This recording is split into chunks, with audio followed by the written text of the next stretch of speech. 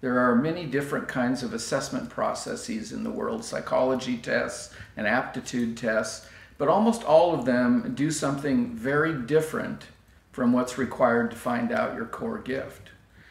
Almost all of those tests ask a series of questions, and then based on the answers you give, they describe the essential qualities in you. They tell you who you are. To find your core gift, you have to ask yourself a lot of questions, but you can't depend on anyone else to tell you what that is. It's up to you to decide.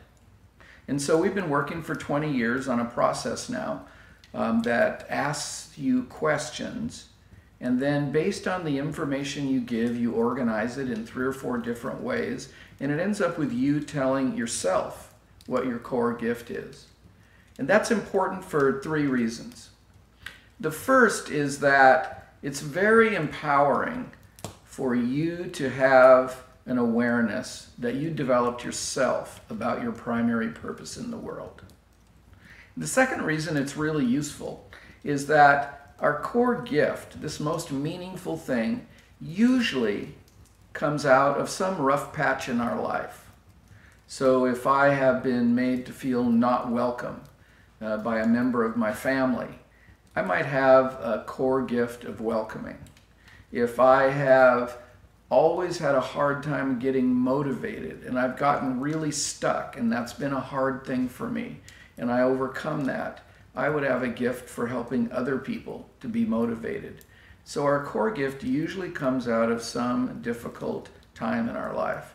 And the third reason that it's really useful is that we love to do it. It's not a should, or it's not a when I have time. We love to do it. We can't wait to do it. So for those 3 reasons, when you know your core gift, it's one of the most beneficial things that you can know about yourself during the course of your life. I've always been interested in what people do when they're at forks in the road. Why do people choose this over that? And what I know is the core gift interview describes the primary path in a person's life. It doesn't tell them what's going to happen tomorrow. It doesn't tell them what kind of job to get specifically, but it provides a general path for the person to go down where they can be sure that what they do, whatever they finally decide, is going to have meaning for them, and they'll find the life that's meant for them.